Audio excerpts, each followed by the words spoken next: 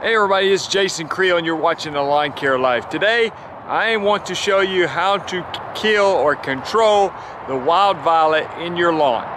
Today's video is sponsored by Graham Spray Equipment. If you want a spray tank on your truck like the one I have pictured behind me, then call Graham Spray Equipment. They are in Douglasville, Georgia, or you can visit them at grahamse.com. All right, so let's take a look at wild violet, okay? And this is a tough weed.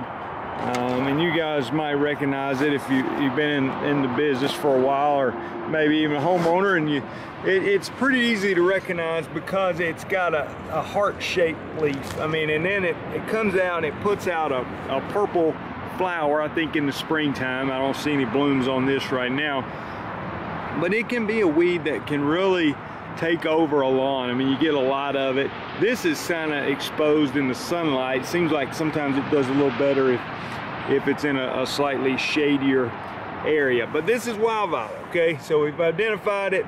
You see what it looks like. Now I'm going to give you some options to control it. Now, one reason this weed has become something that I've focused on and tried to learn about is because I actually lost a customer about 2 years ago. I had a customer and I thought his yard was making good progress. He hadn't been a customer long, but he fired me, and I believe the reason he fired me is because of wild violet. I didn't get rid of the wild violet in the backyard as fast as he wanted me to. So I wanted to learn how to control it, and I've tried out some different products. And another tough weed you're gonna see sometimes is called ground ivy. And I've had situations where the yard would have a lot of ground ivy and wild violet mixed together, and I use a product called Change Up, which is a great product I like a lot. And what I noticed was the Change Up was awesome for the ground ivy or the creeping Charlie, but didn't do so much on the wild violet.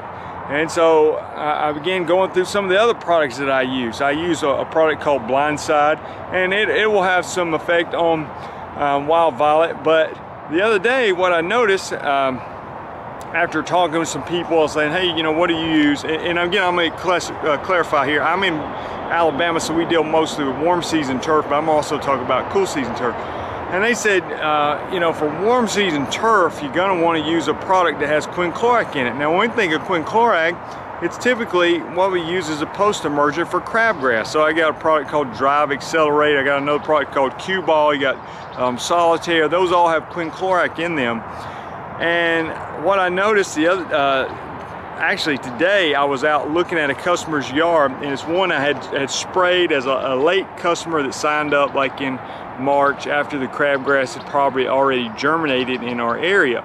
It was a very weedy lawn, and I sprayed it with quinclorac as well as a three-way product to try to kill broadleaf weeds, but the quinclorac, hopefully, to be able to knock out the crabgrass that's already germinated. I put prodiamine in there with it in case some of the crabgrass hadn't germinated yet. Well, I go back today for round 2 to look at it. It was actually my round 3, but round 2 on this yard to look at it. And guess what? The wild violet was not doing well. And I thought, well, there you go. It's the quinclorac is really taking its toll on there. So what we're going to do today is spray the wild violet, some of the area that has it, and then we're going to leave some of it untreated, and then we're just going to watch it and see how well it does. And let me say this, for cool season grasses, I think you know, if you want to use quinclorac, if that's labeled for your grass type, great.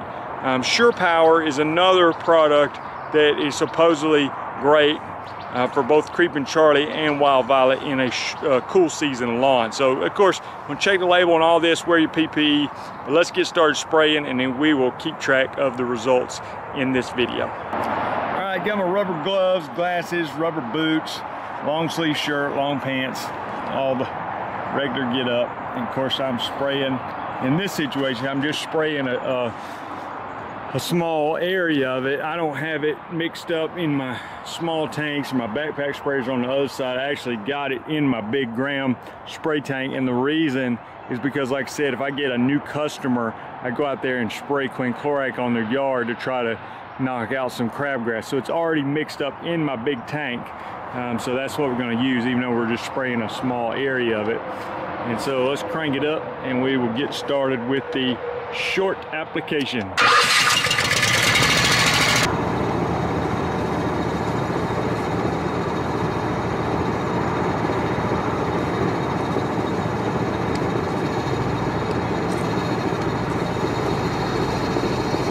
told you that'd be short. Let me turn the engine off. Now, this on the other side of this little driveway, there's tons of wild violet over here. And this is what I'm gonna leave untreated, okay? So we're not gonna spray this, and I did spray what was on the other side of the driveway. So let me show you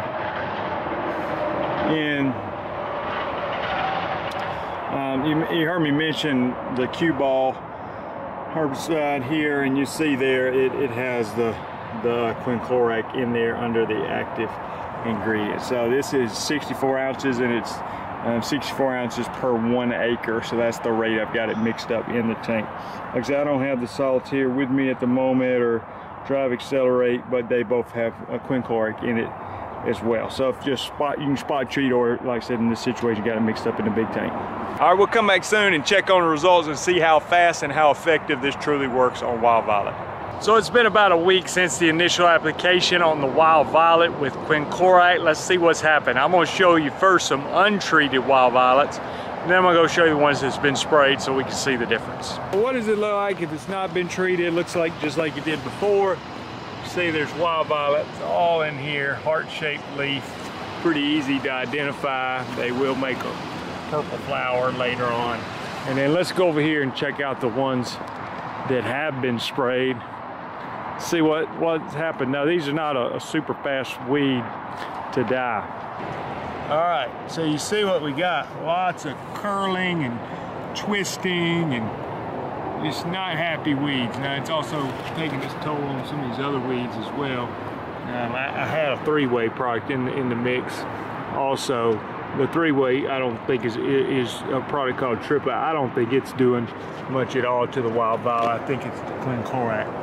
But you can see some serious twisting and curling going on, so it's definitely taking its toll on a tough weed, and we're going to check back and follow up on in a few days later and see how it's progressing. All right, it's time for another update. It's been several days since we last looked at it, so let's look at the wild violet that has not been treated. And you can see here is what it looks like, and it's this grass has been mowed recently, but you can still see it. And then I'm gonna go over here to what has been sprayed, and we can see the difference. And here we go. Definitely some stuff happening now. That wild violet is not happy. You can see here, it's just working over some of these other weeds. Now, let me say, wild violet is hard to control, okay? It is not a fast weed to die. So the fact that it looks all curled up like this is a really good sign, because like I said, it's one of the tougher ones that we deal with. So I'm gonna keep checking and see if we can observe it, because I want to continue to watch this and see how it progresses over time. Oh, here's some more. I'm gonna just take a look at a little bit more that we sprayed. Again, you just got lots of twisting and curling and leaves facing downward. All good signs to get rid of the wild violet. We'll check back soon. All right, final check on the wild violet. Let's see what it looks like. Probably been 2 weeks since the initial application, maybe actually a little bit more. Let's check it out. Here's the untreated. Of course, it looks the same. Still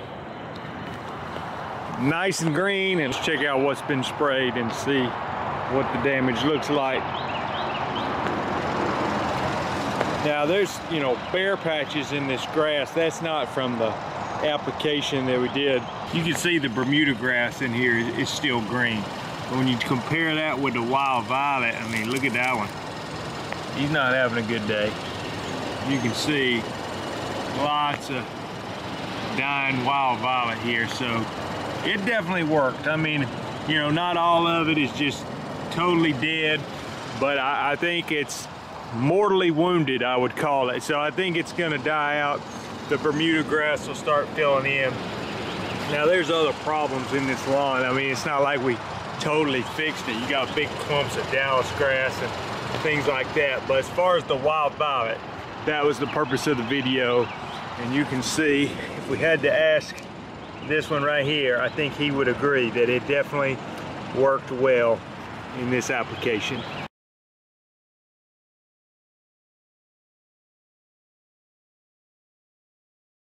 Appreciate you watching the video. I'm Jason Creel. There's hundreds of videos on the channel. If you're in the weed control business, mowing business, want resources for those businesses, go to lawncarelife.com. Subscribe, leave me a comment, give me the thumbs up, and we will talk to you guys later. Bye.